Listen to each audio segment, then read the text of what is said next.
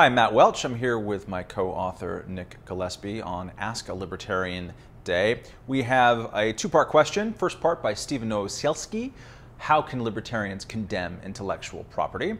Related, Waldemir Ingdahl, this is the best first names of so far we've had, via Twitter. So what's the libertarian perspective on net neutrality? Okay, and we think these are related questions, or I do. Stephen asks, how can libertarians condemn intellectual property?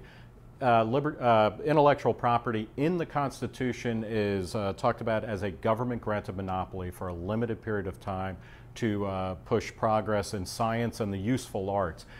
So it's a creation of government. It does not exist in nature in the same way that property in ourselves does. And even that, you got to fight for it all the time. Beyond that, intellectual property is a classic case. In the Constitution, it says you get a monopoly on the returns of your invention or your creation for a limited period of time. That time has constantly been upgraded and upgraded and upgraded, totally at the behest of major corporations or major politically connected people who get their way with the legislature.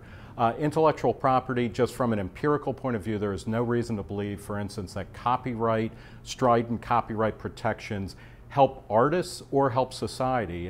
During the big Napster hoo-ha years ago, the groups that were being downloaded the most illegally on Napster were also seeing the biggest sales online, or rather in legitimate forums. So there's a lot there to think about. When we talk about net neutrality, this is another case where net neutrality, however you talk about it, it comes down to a government group, whether it's the FCC or some other panel, controlling the on-ramp, the off-ramp, or the actual traffic flow on the internet. We don't need it. There have been effectively no cases where net neutrality, the idea that you can get anything you want on the internet, any source, any stream, etc., where it's been impaired.